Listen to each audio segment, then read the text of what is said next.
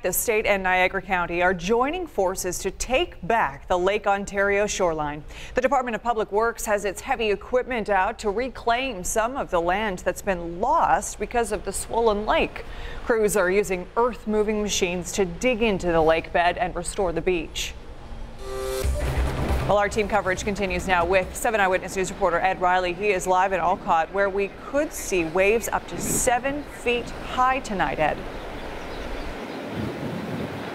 Well, Keith and Ashley, I want to show you something that really exemplifies the problem and what's causing it up here in Olcott Beach. Take a look at that flag and the way it's flapping. That is exactly what people here did not want to see, and that is a strong northerly wind. And that's because when the wind comes out of the north, it tends to push a lot of water from Lake Ontario up onto the shoreline areas. Now, it's being estimated that damage along Niagara County shoreline could total over $7 million because of this high water crisis. But what the money will not pay for is the drain it is taking on local residents.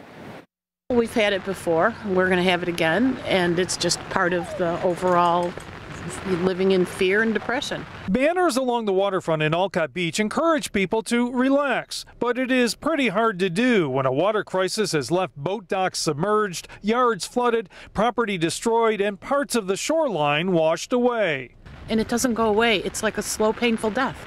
There are plenty of scenes of devastation, but what cannot be seen is the emotional toll that is being taken on residents like Chris Irr, who lives on Water Street, where many properties are now flooded. I used to sit and look out my window and look at my view. I hate the view now. It's not fun anymore. The water is depressing. It's like there's no end in sight. And Mother Nature keeps adding to the stress. Tonight, weather forecasts call for winds and waves up to 7 feet high to push even more water ashore. We're really gritty up here, so we're going to keep putting the pedal to the metal here. We've got a great work group. While people here are discouraged, they are not giving up. Businesses are open and summer festivals are still on. We're not closed.